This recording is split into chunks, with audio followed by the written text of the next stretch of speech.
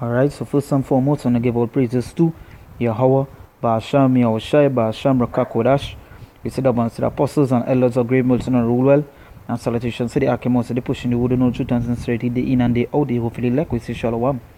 Right, this video is just going in on the men that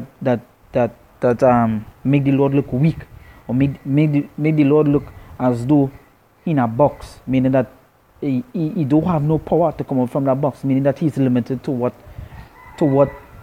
he really can do. You understand? These men make the Lord look simple, look weak. You understand? They make him look like the cracker that the image that they have everybody watching. Weak. Right? And just talking on these men that so-called say they in the truth, but they are not. Because if in the truth and they're saying that Yahweh Shai and feed the multitude, come on, man. Where's that? Right? And that was Nazariah and these men saying. Right? They made the Lord look weak. Come on, don't say that all the so-called UFOs and the chariots, they things to make the Lord look weak. The Lord create these things. Right? So this is going into this word here, omnipotent. Right? The word omnipotent. Salak. Right? It say of a deity having unlimited power. Now, here's where this word come out from. This is Revelation 19 verse 6. Right? Revelation 19 verse 6. It say, and I heard as it were the voice of a great multitude, and as the voice of many waters, and as the voice of mighty thundering, saying, Hallelujah, for the Lord God omnipotent reigneth. Right? And the word omnipotent means what? Having unlimited power. So our Lord has unlimited power. But you all make the Lord seem weak. Ain't the Lord doing all these things that happen on this earth? Right? Ain't the Lord making his chariots be seen to his prophets? The Lord doing all these things. The scriptures say here, the Lord is, for the Lord God omnipotent reigneth. And the word omnipotent means having unlimited power. It say having great power and influence. Right? It say Middle English as a divine attribute via Old French from Latin omnipotent, all powerful. Right? It means all powerful. So our Lord God is what? All powerful. Right? You're making the Lord seem weak, man. Come on, I'm breaking on the scriptures and say, Yahweh share and feed the multitude. Yeah, right? With bread. Come on. The chariots in the UFOs in the chariots, so-called UFOs in the chariots, all these set of breakdowns you're doing, you're making the Lord look powerful. Right? Because the scripture is saying here is omnipotent, unlimited power. The Lord could do whatever he please. The Lord could do whatever he please. Right? I'm going to our next scripture here. They should show that he do whatever what he want to do. You can't deny that. You can't make the Lord look as weak. Come on, man. We're here to glorify the Lord. Right? We're here to glorify the Lord and magnify his power. The scriptures say, knowing the terror of the Lord, we persuade men. What that means, we knowing the terror. Because we know how powerful, we know what our Lord could do. We know how terrible the Lord is. Right? We know how terrible the Lord is. Okay. This is Daniel 4 verse 35. Right? It says, and all the inhabitants of the earth are reputed as nothing. And he doeth according to his will in the army of heaven, and among the inhabitants of the earth.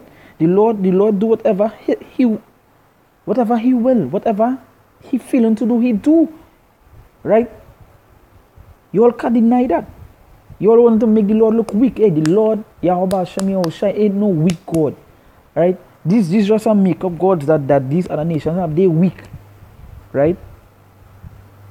Jesus, that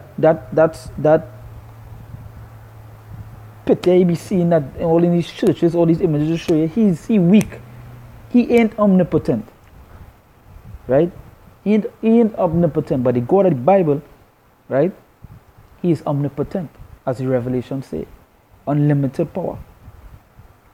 This is Daniel 4 verse 35. Again, it says, and all the inhabitants of the earth are reputed as nothing, and he do it according to his will in the army of heaven.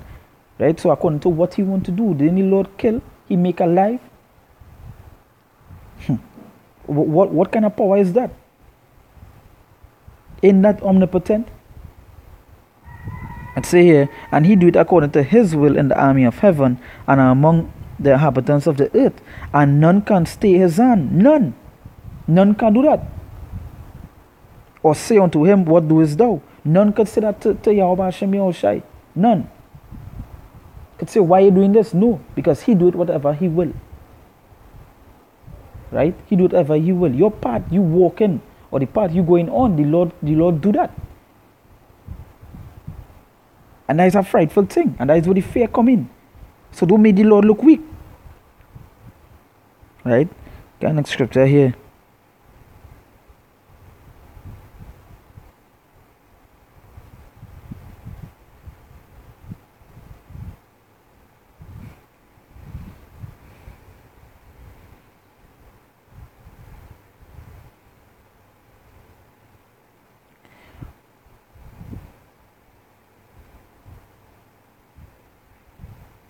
This is Daniel 4 verse 17. Going at this same Daniel here. It said the matter is by the decree of the watchers and the demand by the word of the holy ones, to the intent that the living may know that the Most High ruleth in the kingdom of men. Right? And that is omnipotent power. Right? If he ruleth in the kingdom of men and he do it whatever he will, right? Whatever he do is like checkers. The Lord playing checkers. It's he making the moves. Right? It said the intent that the living may know that the Most High ruleth in the kingdom of men and giveth it to whomsoever he will. And like Daniel stated, he whoever he want to give the earth to, he will. That it says you can't deny that. You can't go and say, God, why are you doing that? No. And that just to show you the power of the Lord. And giveth it to whomsoever he will, and set it up over it the basis of men. And to show you this, that just to show you the power of the Lord, right? If you just watch the meaning here again, it say omnipotent.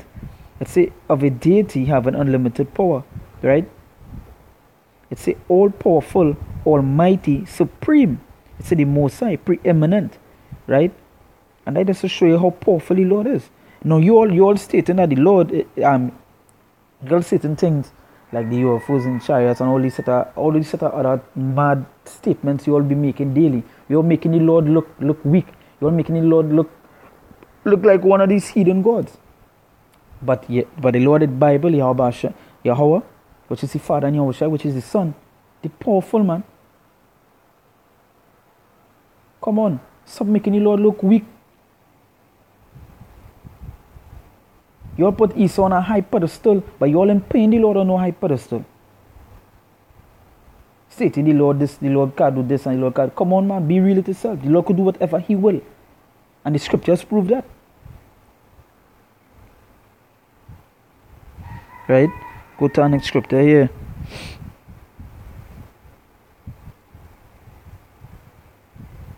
See if I get it here.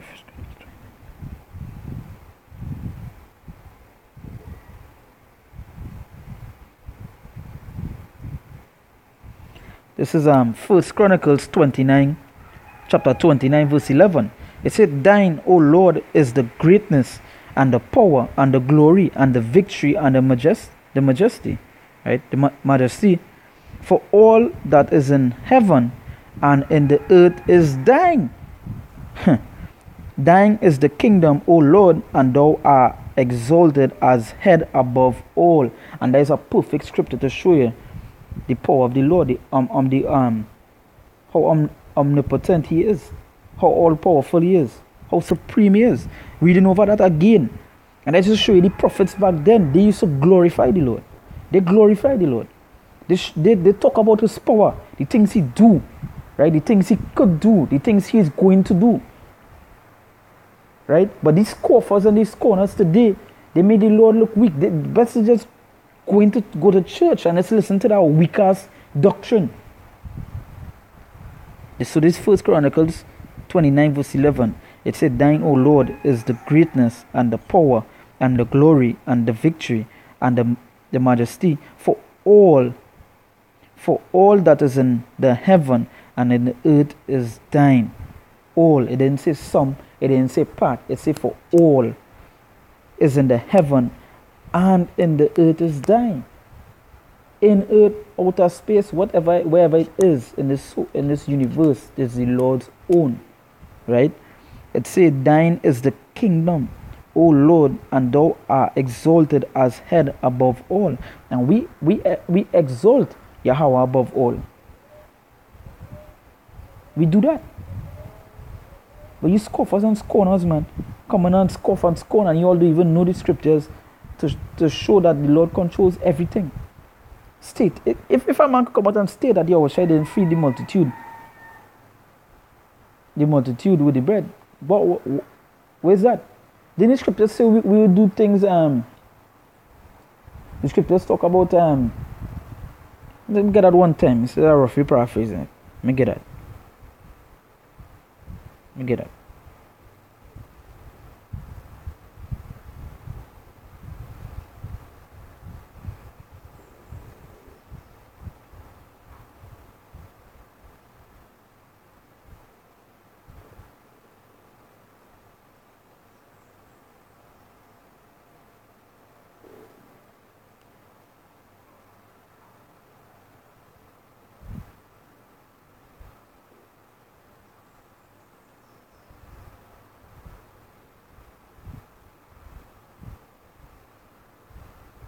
This is John chapter 14 verse 12. It says, "Very verily I say unto you, he that believeth on me, the works that I do shall he do also.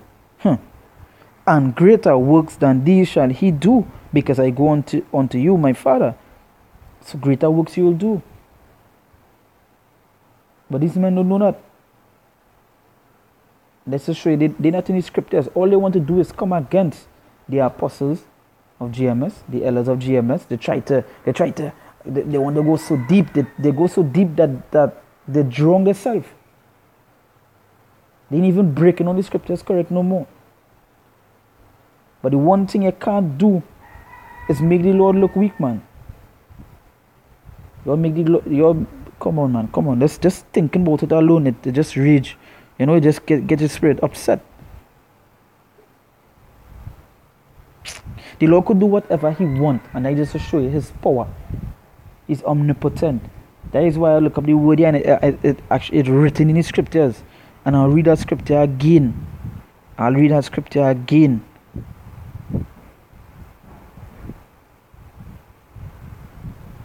Revelation 19 verse 6. "And I heard as it were the voice of a great multitude, and as the voice of many waters, and as the voice of mighty thunderings, saying, Hallelujah!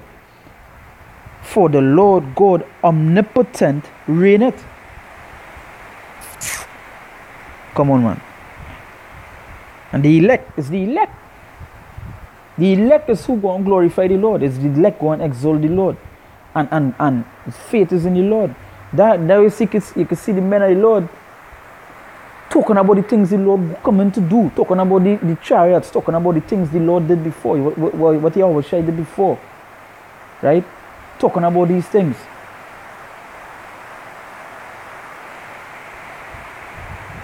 And we have faith in the Lord to come and destroy this place.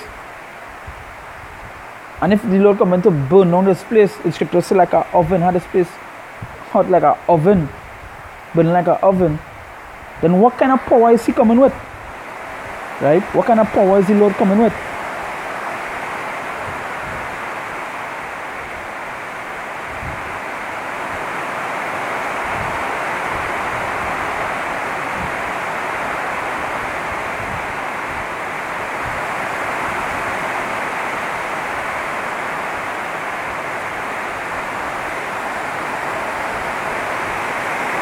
Alright, so you know that and I will do our next video on this, you know.